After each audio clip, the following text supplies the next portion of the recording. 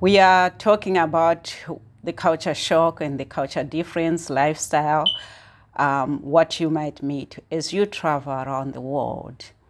Hello, my name is Elsie. I'm the author and the owner of the Vision Production. And on this channel, I talk about culture, traditions, lifestyle, and all in between, and the food and everything. Mostly, I talk about Zimbabwe and America because that's where I lived my life in both places. I lived almost a half now of my life, give and take. So today, though, I am going to bring you to the audience. I want to bring you to Korea, my culture shock, where I lived in Korea. The first thing I would say, actually, as I arrived in Korea, was not too far, was right there, was first, the people are different, very different, right?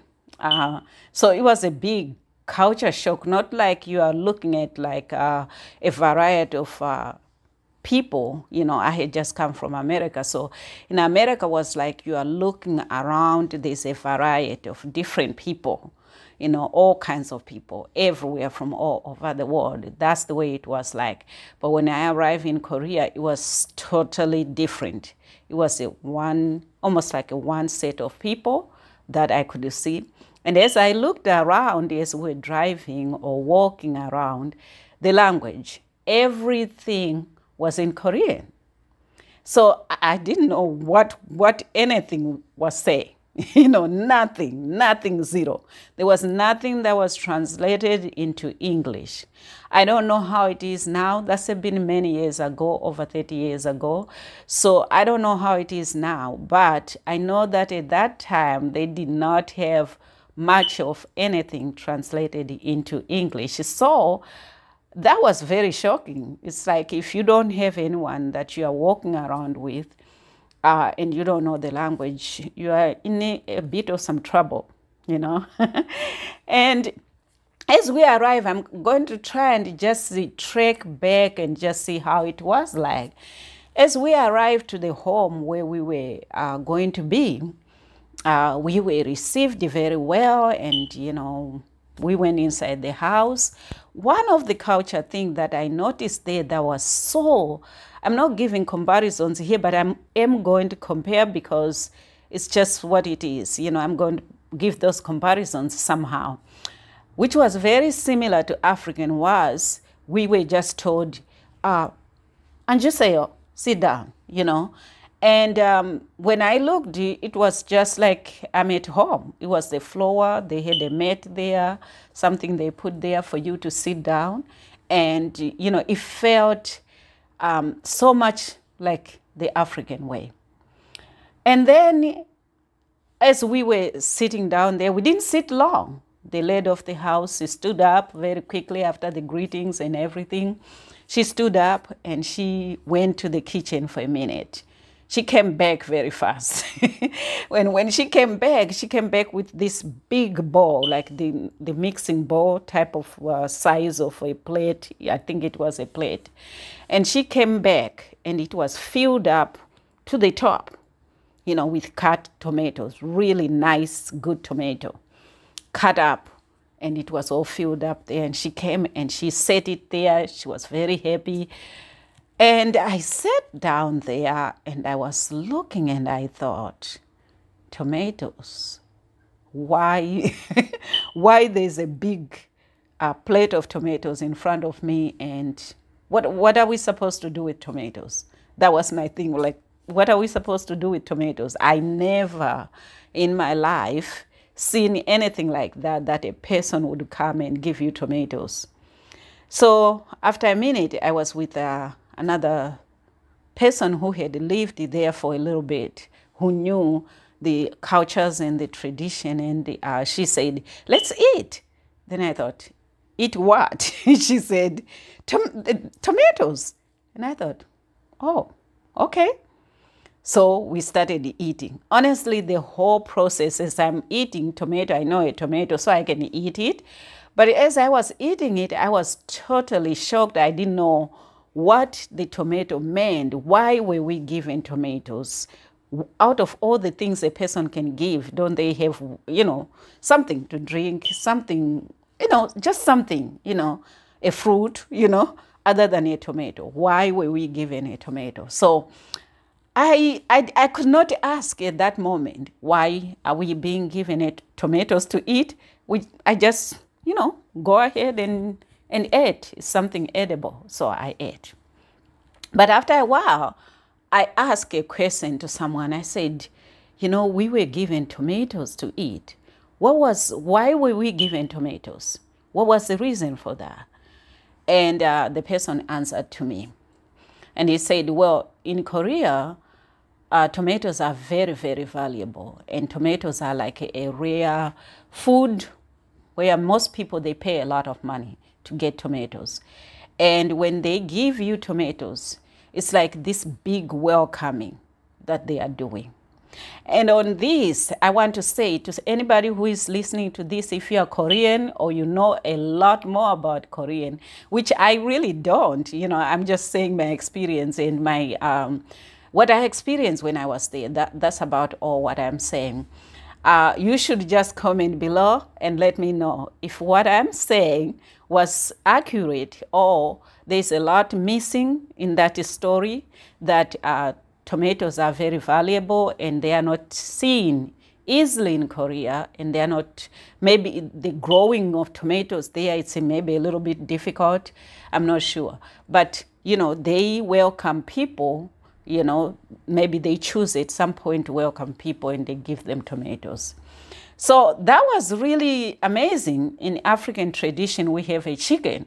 And anybody who don't know that, I have a video that you can watch. The links are there below. And I talk about, how we welcome a guest, So you can find those videos. The other thing, too, that actually, as I lived there a little longer, and because I was really with the locals and the people and, going to different places, doing what I was doing there, I found out that the Koreans have curiosity of people that they haven't seen. So being a black person in Korea was a huge deal, but it wasn't a huge deal as if like, oh, we have a black person, no. It was a big deal like, whoa, there's a black person. Like they want to come, they want to scrutinize you, they want to see you, they want to see what kind of a person are you, in a sense, even though we know we are all people. But we also know that if people never really were exposed to certain type of people, sometimes you act as a little bit strange, but not in a bad way. I remember when I was a little girl growing up in the country, one time we saw this white guy, and I remember me and my friends, we just ran to him and we surround him, and we used every English word we could use to speak to him, to try and just have a conversation with him. It wasn't because we are saying anything about him. It was a person that we are not familiar to see in our surrounding. And it wasn't a normal thing for us to see a person like him. So we were all just like, I would say what, excited or shocked or whatever, I don't know, So that's what I felt in Korea, like the people, when they see you, they are genuine surprised to see you. And they are genuine wanting to know about you, but not in a way like they are saying you are anything other than who you are, but in a genuine way. I really can honestly say that was my own, I would say what, experience. And the other thing too is that when you are going into their homes, they are not like afraid of people or afraid of strangers around them so much. So maybe I want to think maybe it's safer in Korea, more safer than I would think in America, definitely, because in America I could not, You know, you knock at the door, they want to know who you are, they look on the people, and most of the time they wouldn't open their door. But in Korea, they will open the door, they will bring you inside. And another aspect, again, I found out as I lived there a little longer, was always they receive you, they bring you inside, then they give you something to eat, to drink, something to just show that you are a guest here and we are welcoming you. Another shocking thing that I found out in Korea was they are asking of your age. It's very common for them, and it's very natural for them when they meet a new person to find out what is your age. What is your age? They want to know that, And then again, I didn't understand why these people, they always have to ask you your age. They just met you.